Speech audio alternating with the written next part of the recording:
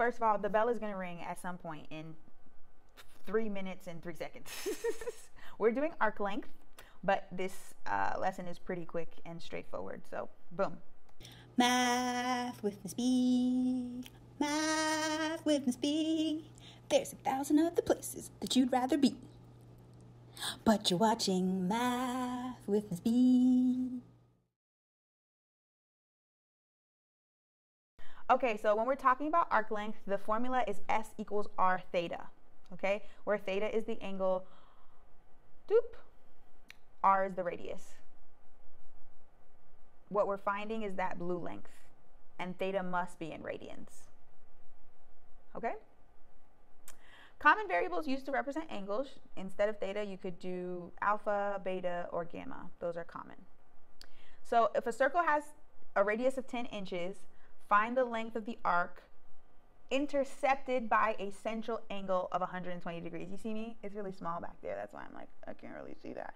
So this is our conversion for degrees to radians. They gave me the angle in degrees because they're trying to be annoying. Okay? So theta must be in radians. So we're going to convert to degrees. Convert to radians, excuse me. So we multiply the conversion by 120. Degrees cancel out. 120 pi over 180, we're going to simplify. We get 2 pi over 3. We're going to take that, okay, and use our formula. So 2 pi over 3 comes in. Our formula is S equals R theta. So theta is 2 pi over 3, and R is 10. We multiply those by each other. 10 times 2 pi over 3. I'm going to get 20 pi over 3 inches, or approximately 20.94 inches if I round to 2 decimal places.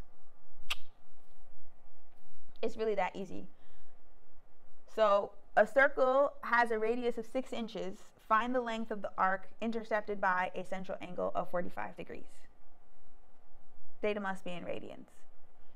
45 degrees, so we're going to convert that to radians.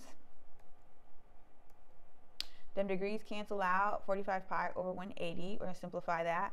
Pi over 4 radians. We're going to take that pi over 4 radians and we're going to plug it into the formula.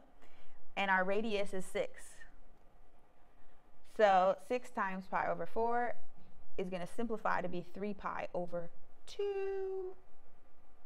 Because 6 over 4 is 3 over 2. Leave that pi alone.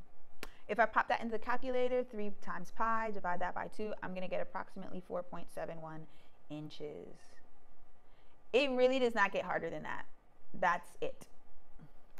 So let's just look at different formats. So use the formula S equals R theta. Answers must be exact. So if I have 115 degrees, we're going to convert that to radians. 23 pi over 36 radians. That's really ugly. We're going to multiply that by the radius, which they told me was 8. And we're going to get our answer. 46 pi over 9. I'm going to do that again with the other problem. I'm going to convert 200 into radians. That's going to give me 10 pi over 9. Our radius is 19 feet.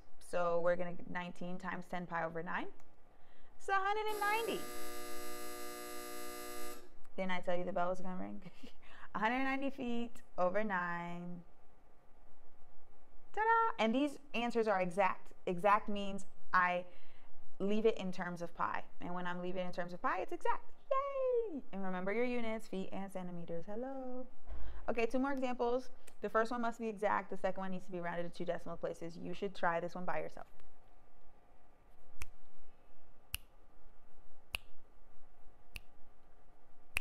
Notice it's already in radians. Don't we love that? I don't even have to convert. So we're just going to multiply the radius times theta. 63 pi over 4. And the same thing for the other one. 14 times 19 pi over 12.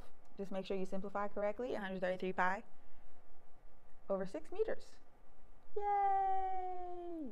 That one needed to be rounded to 2 decimal places, so 69.60 meters. Guess what? You're done!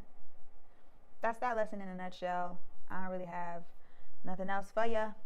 That's how you find the arc length. Ooh, ooh, ooh. Like, comment, subscribe.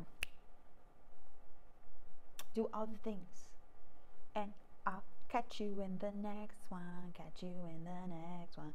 Catch you in the next one.